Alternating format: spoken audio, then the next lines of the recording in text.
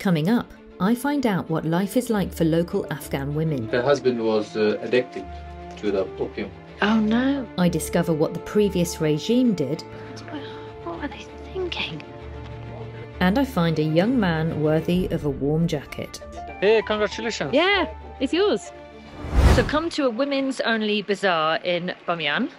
And it's the only bazaar of its kind in Afghanistan. And they sell, you know, a lot of the things that they've been making, a lot of their wares. So I'm really keen to see it, and I'm really keen to support it.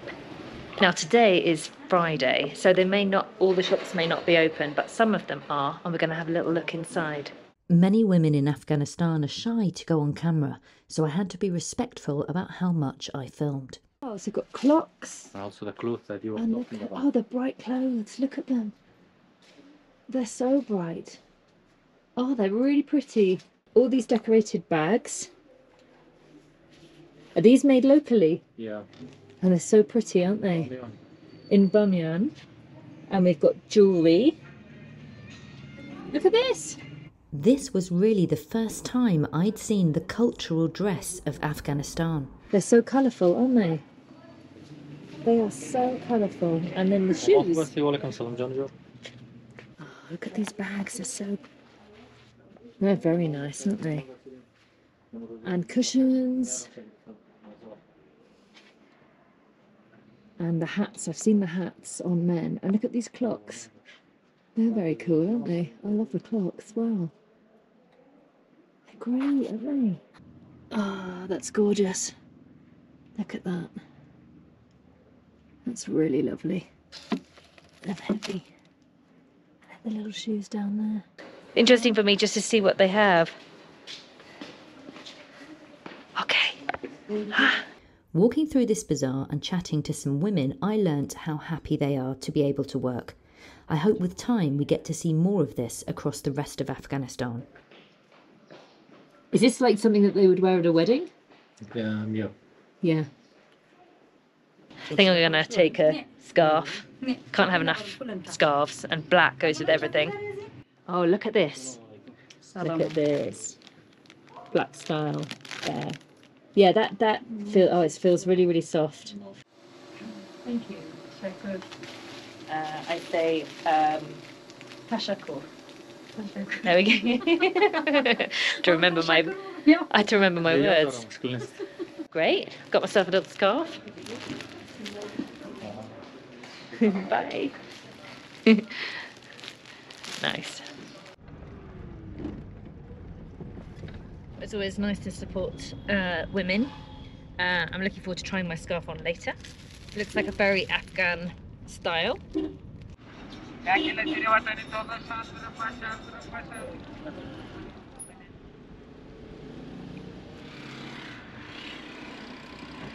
Oh, amazing. Nice. Wow, I mean, this is a pretty impressive entrance. Amazing location. Let's see what happens when these gates open. Oh, checking the car. Okay. Look. Oh, wow. In we go. Checking the car. We will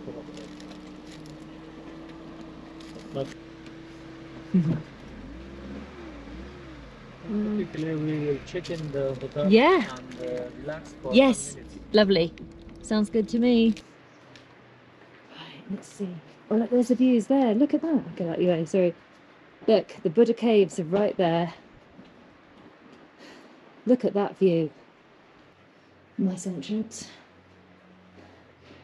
Wow. Ooh. It's very nice. Look at this. Hello. Hi. We're checking into the hotel. Okay. Thank you. Thank you very much. Thank you. Laugh every day, indeed. Oh look, we've even got a UK. Look. Check this out. There you go. How about that? Let's go check this hotel out. 212. That's rather nice, isn't it? There's the caves. Oh look, with the Buddhas in. That's what the Buddhas would have been like. All they're blown up.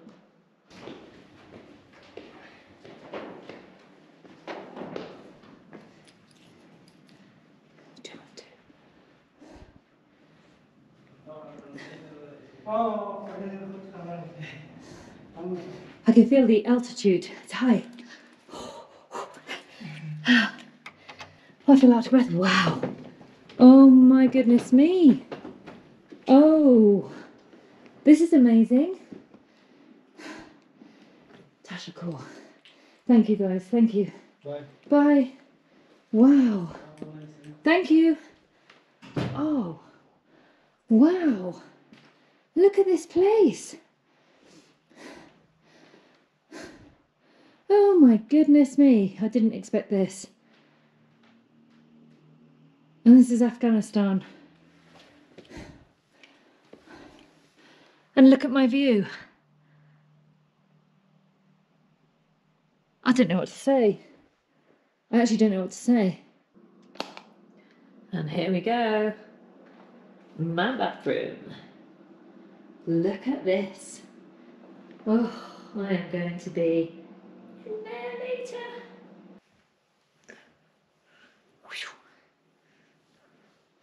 How's this look? Can't go wrong with the black scarf. Ah, I like the detail of it. Look. Nice. Nice. So green. That's cute. Very nice. Oh, I'm going to save that. I'm going to wear that. I think I might be wearing black tomorrow. I'm going to save it for that. It was now time to witness what I consider one of the previous Taliban regime's biggest own goals of all time. In 2001, they blew up the two ancient Buddhas here, showing the world just how religiously and culturally intolerant they were. In doing so, they dramatically reduced their country's rich history overnight, as well as the opportunity for more tourism. When you see how massive the holes that have been left where the Buddhas were, I mean, they look enormous. They must have been very impressive. It's a great shame that, you know, a part of your own country's history, you would destroy yourself. Kind of, it's the biggest own goal I can actually think of. Look how huge they would have been. Absolutely massive.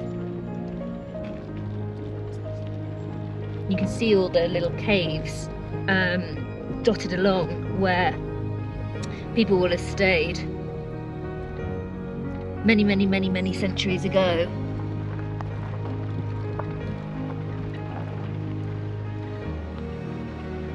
Hello. How are you? I'm very well, thank you. What's your name? Carrie. What's your name? My name is Isara. Nice to meet you. Ah, nice.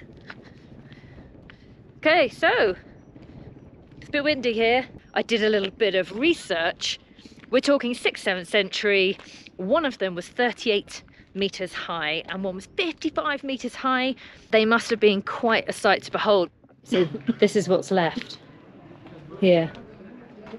Look, all these rocks. I mean, they just look like rocks, don't they? It's hard to actually tell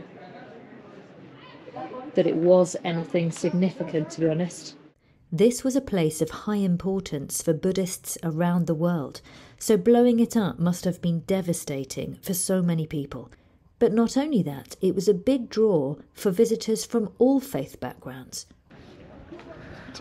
What were they thinking? I don't think I can fit through. Hang on. Well, touching history. Gosh. I'm trying to see if I can spot something that is recognisable as a shape, not just a piece of, you know, rough rock. Can't see any colour on them either. Just stepping over. I'm just stepping over.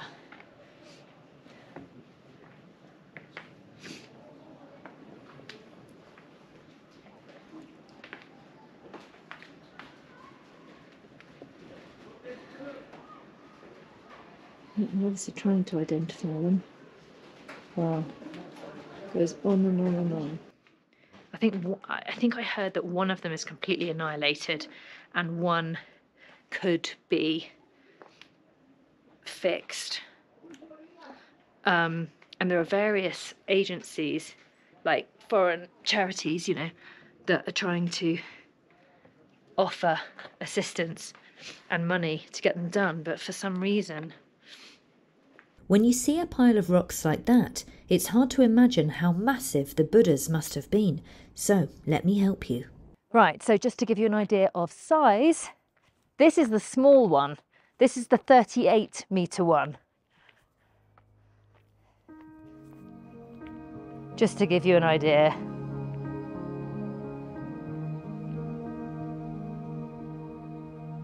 This part of Afghanistan is incredibly beautiful, and whilst the historical sites have been purposely diminished, the landscapes certainly don't fail. It was now time to go and meet some more locals. So we've come to another village. Hello. Hi. How are you?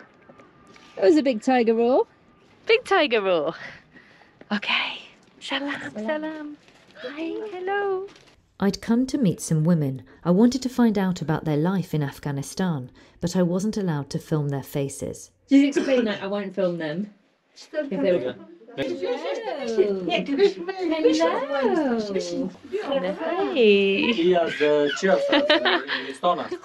Hey. That's so cute. Right. Then, now, let's start. Tiny little sweet each. And then, right, in my bag, I'm looking for... I have single notebooks. We're going to give this kid... You have a very loud voice. You have a very loud voice. You're very noisy. Hello. Look, you see yourselves there. There's you. Hi. The other one is looking from the other side. Yeah, he sees you. There's one. And one. One each. And then to the other kids, would they like one?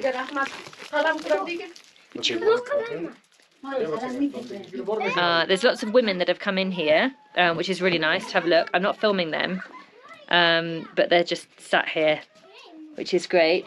A little cheeky one here. Wow, that's nice. She is asking you to give her like 4 notebooks and 4. Yes, of course. Yeah. 1, 2, 3, 4. Now we're giving some notebooks to some of the ladies here. So in this room, just to give you an idea, there's probably about 2, 4, 6, 8, 10 women, and there's some really young children, babies and toddlers, and that we're all just sat together. And the lady whose house we're in, she doesn't have a husband. And she has 3 children. Yeah, 3 children. 3 children. So obviously, like, that's a really difficult situation here because she can't work. So life must be pretty tough. Her husband was addicted to the opium. Oh no. And it is 3 years that she doesn't know where is he now and what. He disappeared. Oh gosh. She didn't have any money to fill the gas cylinder, and I think we came to a right place. How old are her kids? 6 years old, 4 years old, and 3 years old. So 6, 4, and 3. Yeah. Life is extremely tough for women in Afghanistan right now. The Taliban often say it's all to keep them safe.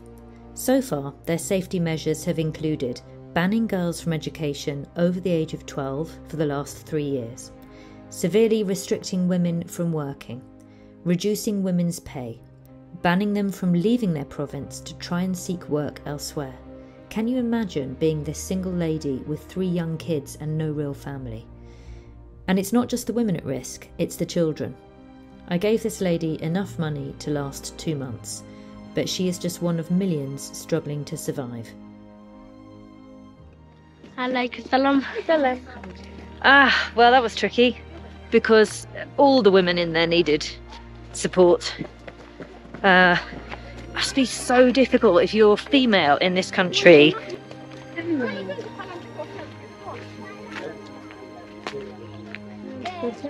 Hey? Oh, I mean, I can give more notebooks and pens. Yeah, we've got more pens in the car, haven't we? Yeah, okay. That's something we can do. Okay, hang on. Thanks. Yeah, we can do that. Right, we're handing out more pens and notebooks. You will never get a country on its feet without educating everyone to a high standard and getting everyone out to work. The idea of closing schools because gender segregation was deemed more important has been the biggest single mistake I think the regime has made to date.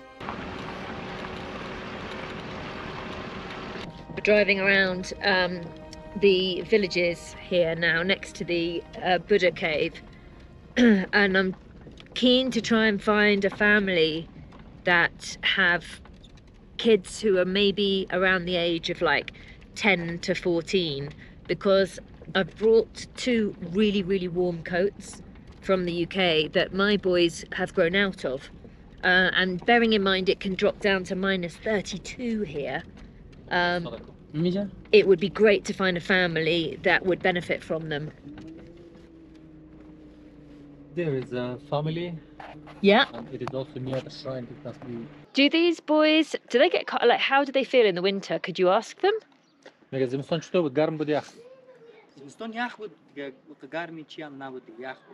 was cold. I had brought 2 warm coats plus a standard jacket, and now it was a case of seeing what fitted. Yeah. That one's bigger, I think. We'll give this to a smaller kid.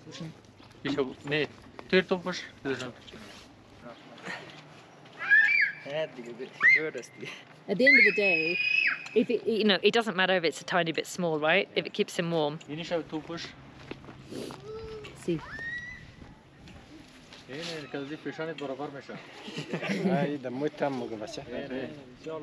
That's better. Yeah. You like it? It looks good. It suits you. Yeah, that's fine. And I think it doesn't matter if it's a tiny bit small because they keep him warm. I had another jacket that was really warm, but for a smaller child. However, it wasn't long before we found someone. Try this.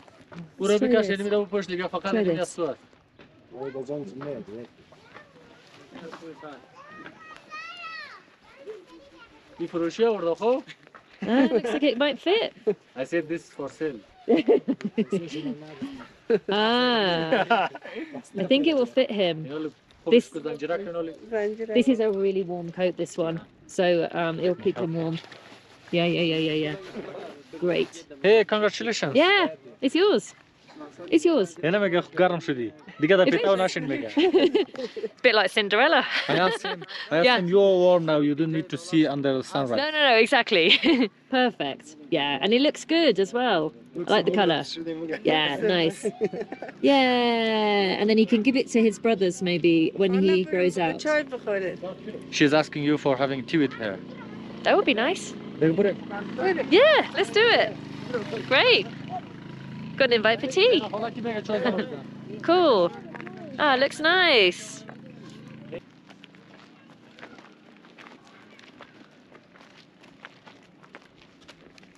I think that's the least you need when it goes to minus 32. Great thing is that it looks like he's got younger brothers, so it can just be passed down as well. Oh wow, shall I go in? Yeah? Oh, great. Chai's on already, brilliant. Look. Oh, fabulous.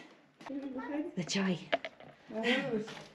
Oh, blimey, and there. Is this an oven? Yeah. Is that tandoor? Is that bread? Yeah, for bread. For bread, yeah, bread oven. And there's the kind of wood in the oven, amazing. And there we go, great.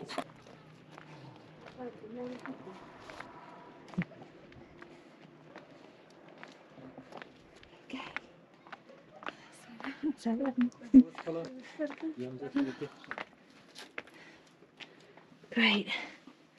Here we go. 1, 2. Hi. Ooh. Hello. دای تو خورنو بیاد که ندیده باشید. چطور هستی دخترک؟ خوب هستی؟ تو خوب دختر هستی؟ نام چی است؟ رقیه. رقیه. So cute. Should I say hello? Hello. Hi. Hello. Her name is Ruqya. Is what, sorry? Ruqya. Rokeya.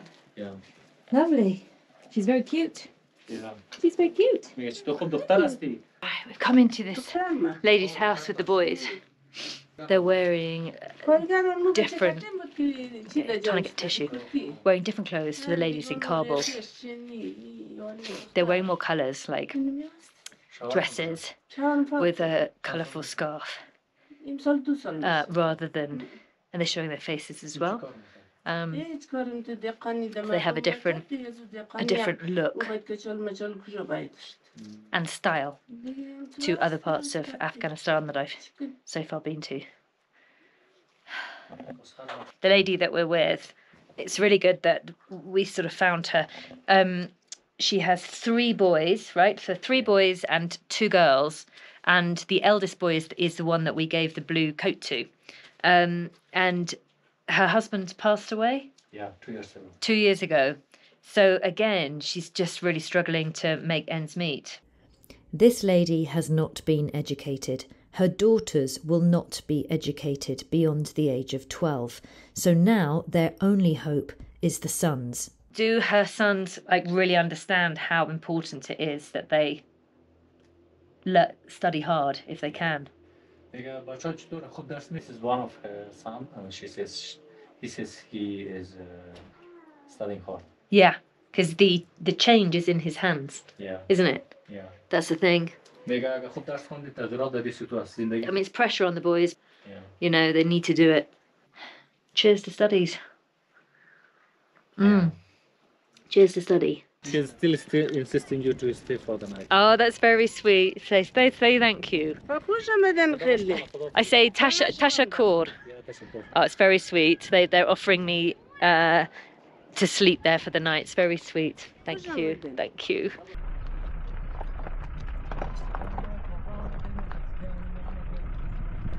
It's dinner time. It looks like we're at Shamama restaurant. Oh no, we're not. Yes, we are, I think. Hi. Is this Shamama? Okay. Yeah. Nice to meet you. Thank you so much. Thank you. Wonderful. We're sitting in an area for men. I was allowed because I'm a foreigner. If, however, I was a local lady, I wouldn't have been allowed to sit with any man unrelated to me. I met Alex earlier, and Alex is from Russia. And we are both enjoying lovely Afghanistan. What's your opinion of Afghanistan? How long have you been here, and what are your feelings so far? I think it's the day number 6, 7 or day number 8. Yeah. I already forgot how long I'm here because every day is always an adventure and it feels like I'm here already for a long time. Of course, Afghanistan is the place I didn't expect that it to be this way. I thought that it will be more difficult to travel here, more problems with the authorities, security issues, but in the end it's one of the safest place to travel so far. And the most important here, of course, is the people. Offering you always a tea or to have a breakfast with them or lunch or dinner. And we went to Panjshir and it was really remote place and very traditional. And then people just let us to stay in their house and where for the guests. And some of them was even almost fighting with each other, who will be the one who will host us.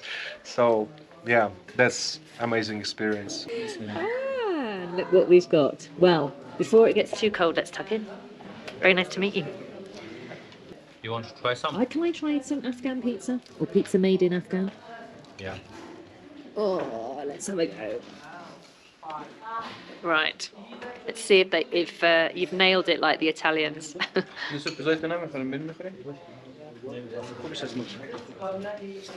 And can we ask for a knife?